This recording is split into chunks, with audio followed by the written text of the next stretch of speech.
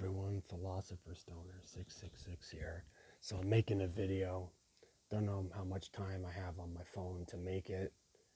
Something's wrong with my SD card.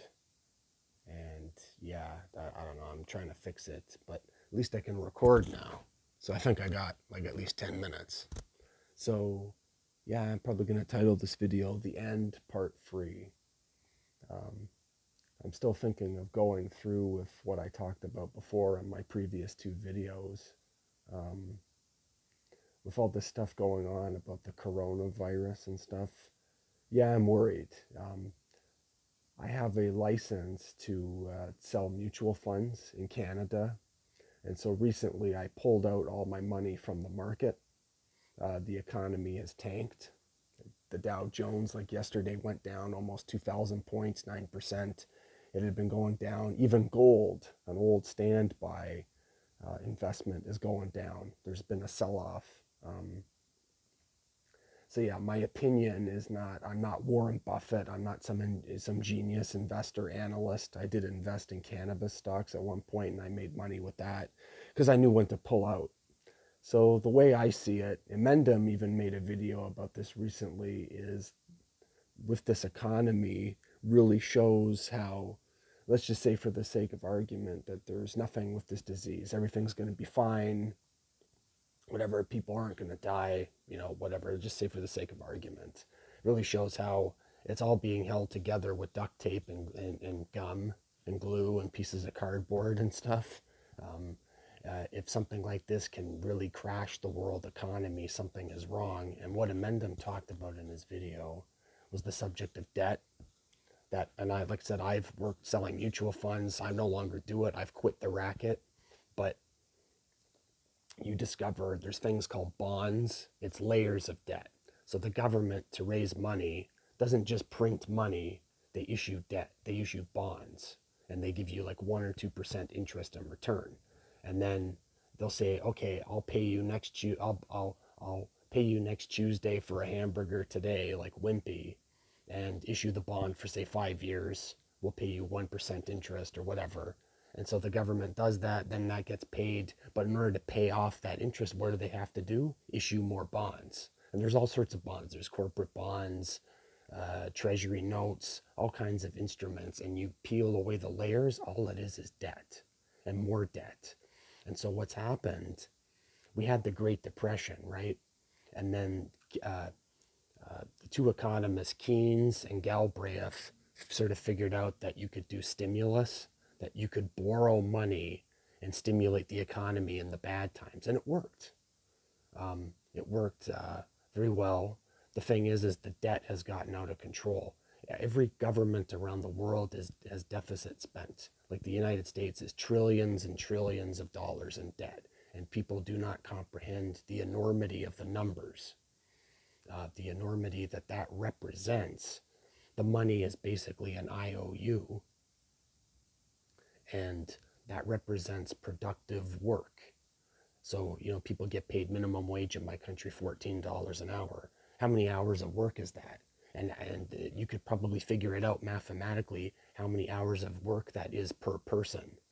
The point is it's all debt, and the debt needs to be repaid in order for Keynesian Galbraith economics to work. In the good times you save, and then in the bad times you borrow, and then the good times again you save, and then you pay back the debt. So every time the stock market goes up, the Pied Piper comes calling to collect his debt, and the money isn't there. It's all a shell game. It's almost like a Ponzi scheme. People start calling in their bonds, and then, like I said, the money isn't there to pay the bonds, and then they got to issue more bonds, and so on and so on and so on. The layers of debt. Now, tons of people have been talking about this for decades now, almost 20 years. Guys like Robert Kiyosaki, Gerald Celente, the right-wing libertarians, and even the left-wing radical, it's called the Venus Project. So money used to be tagged to resources. The most popular was gold and silver. And that put a limit on how much money could be printed and how much debt could be issued. You could never spend more than you make. or made. And so now we have this phenomenon of credit. And again, people didn't want to pay off the debt, and people don't want to pay taxes. So they kept kicking the can down the road and kicking the can down the road. And like I said, the Pied Piper comes to collect and the money isn't there. That's really all it is. And it's a systemic issue. It's corruption, basically. It's like I said, it's all a Ponzi scheme. And the people at the top win. The millionaires and billionaires, they win. Guys like Warren Buffett, they win. You know, Warren Buffett uses the stock market like a weapon.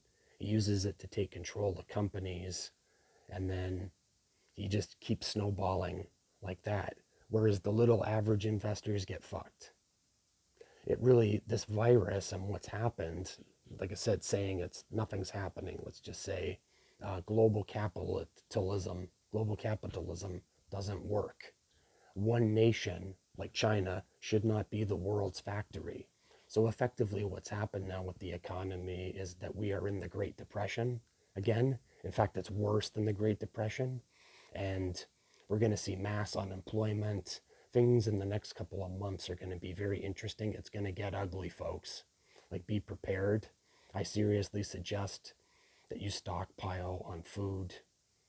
If you have a gun, get extra ammo. Prepare for like a month. Now, what most people have said is that this virus thing, it should be like a month of quarantine and then things will go back to normal. But what's happened because of the economy is that supply chains are being affected. So that means nothing has come out of China in the past month because they've been on lockdown. So that means it's going to be delayed. It's going to be in like a couple of weeks. All the store shelves are going to be empty, pretty much. Italy's on lockdown. Denmark's on lockdown. El Salvador's on lockdown. The pattern seems to be that this starts off as a couple of cases, no big deal. Yeah, it's just the flu. And then it balloons, and then bam, 20% of the people that get it need the ICU unit. It overwhelms the hospitals, goes into quarantine and lockdown. Supposedly 80% of people that get this are fine. Supposedly it's only the elderly that are really affected. Children seem to be fine. You know, it's probably nothing. You know, like, I do not think it's necessarily the end of the world, but we're in for some hard times. The next year is probably going to be really shitty. It's really going to suck.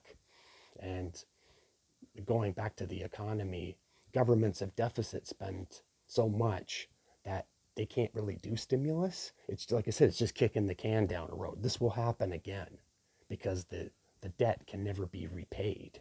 It's just too big. So that's the real problem. And so they're using the coronavirus to mask these systemic issues. And let's just say worst case scenario, this is something new like the bubonic plague. Like, I read projections that supposedly the fatality rate is in the 1 to 3.5%. Now, based on the exponential growth rate of the infection, that translates into over 75 million people dead. But again, that's just we don't really know what's going on. And you can't really trust regimes like Iran and China, and they're authoritarian. They don't work. But let's just say lots of people die. This has happened before in human history. The bubonic plague almost wiped out 60% of humanity, especially in Europe. And imagine living through that and going through that. It would have been absolute hell. So really, it will be the same as it's always been. The strong will survive. The weak will perish. It's going to get ugly. It's going to be ugly.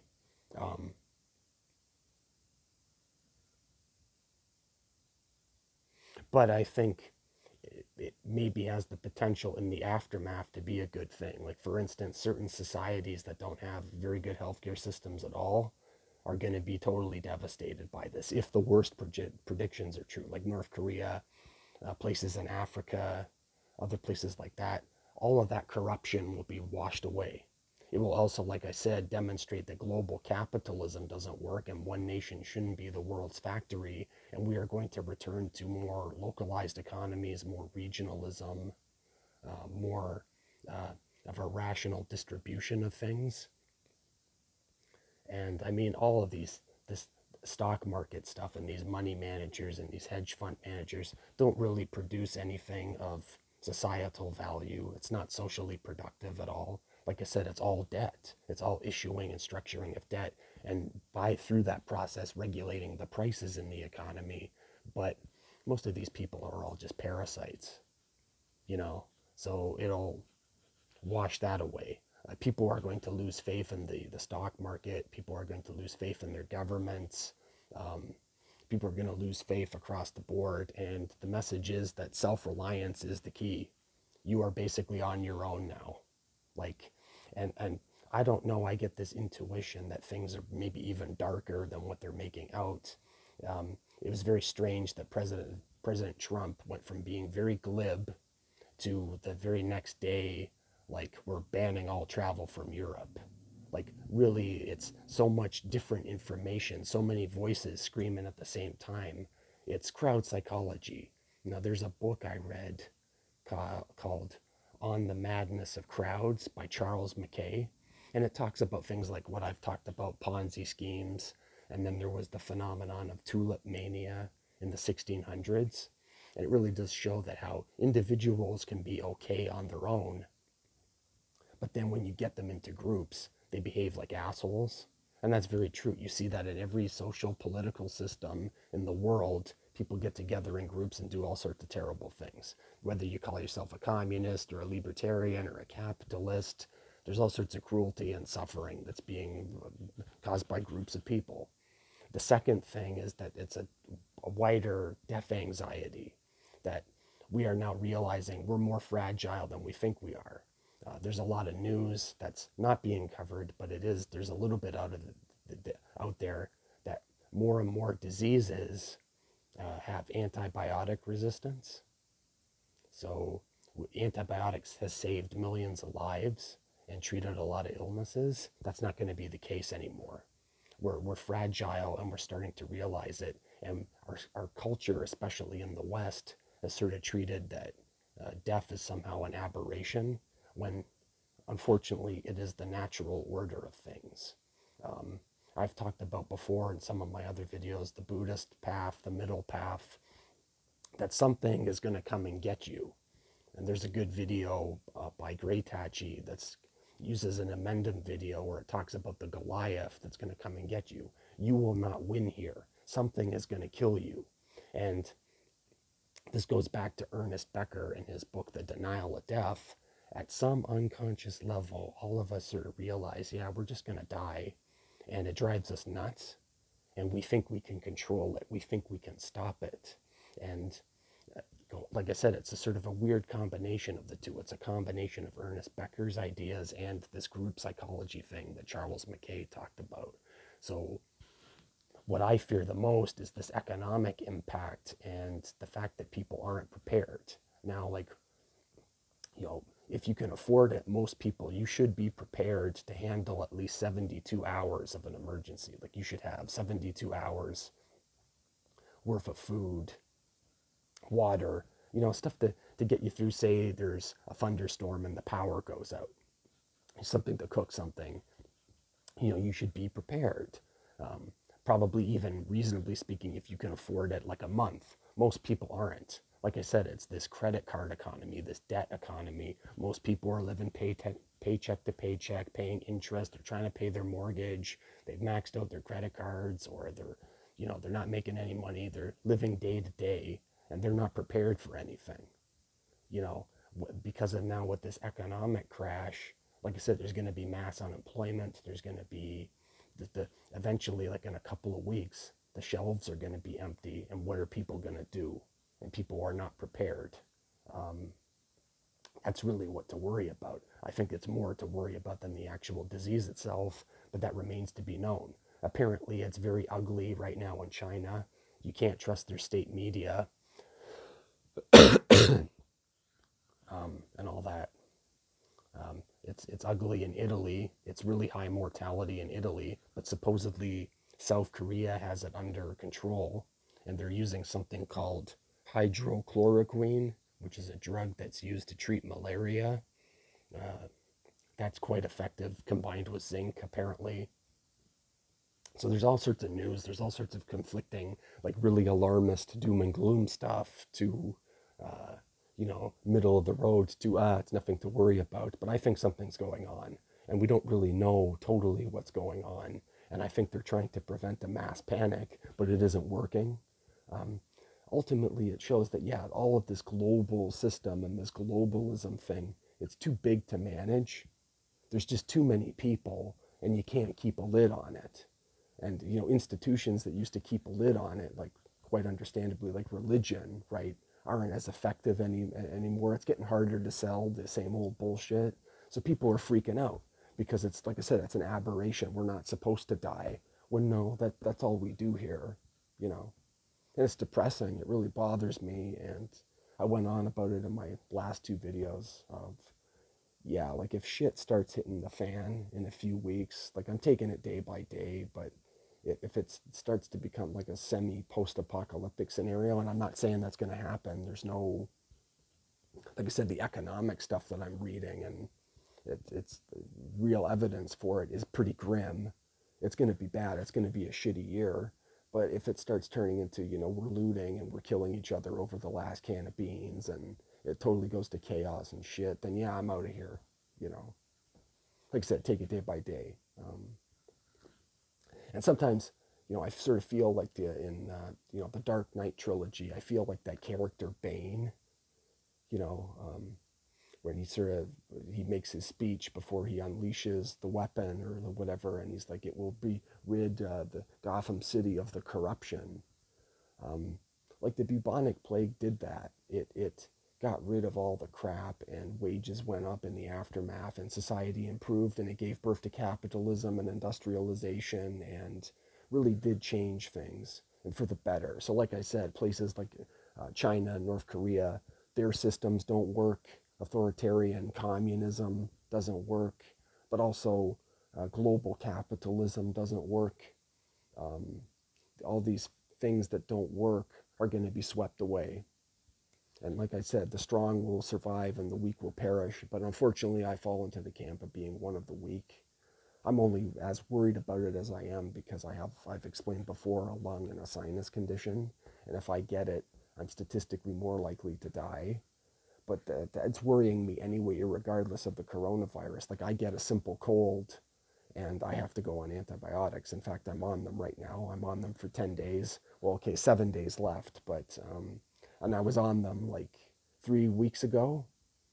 And like I said, it doesn't take much to sort of fuck me up. Like I'm not happy about it. It makes me worry. Um, but like I said, I've said my piece about the coronavirus and the debt economy. You should really check out Amendam's video where he talks about the debt thing.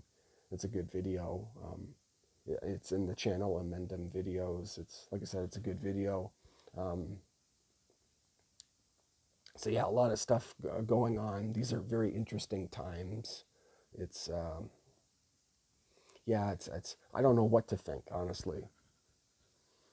I'm sort of believing more though the doom and gloom stuff, but uh, I don't know. So yeah, otherwise, yeah, I still sort of feel the same. I haven't taken action yet, um, partially because I'm afraid, and partially because of my father. But say something in this drama that's unfolding, if something were to happen to my father, then yes, I'm gone. Um, I have no reason to stay here. You know, um, my life's not going anywhere. I see clearly we never arrive. We never get to go to happily ever after. That was the total, happily ever after is obviously totally bullshit. And I'm not a happy person. And I kind of want to get off the roller coaster. But as I said, I was even having, like a few weeks ago, like 2 weeks ago, I sort of sensed something was fucky, and I pulled out a portion of my money and put it in a real estate deal. And I'm sort of having reservations about that too, even with the way the economy's going and the way interest rates. We're practically in negative interest rates, which means they're going to have to basically pay people to borrow money, which won't work. So, yeah, so I pulled out all my money and, um, yeah, I'm tired of riding the roller coaster. Like this, it doesn't go anywhere. It goes up, it goes down, it goes up, it goes down, and people think they can outsmart it and outwit the roller coaster and outwit the Goliath and outwit the monster that's coming to get you and destroy you. And no, it just sort of all ends in death and everything fades away, and that's basically it. But at least I do get a catharsis in making these videos. My mind is in a very negative place right now, and yeah, I don't know. We'll see what the future holds. Like I said, I take it day by day, but um, I think this is the beginning of a very bumpy ride. It's going to be very interesting, and we'll see what happens. Probably will be making more videos, and probably when I decide to do it, I'll make like a announcement video and say, "Hey, sayonara, suckers." I don't know. We'll see. Anyways, this is probably enough of a video. Philosopher Stoner 666 out.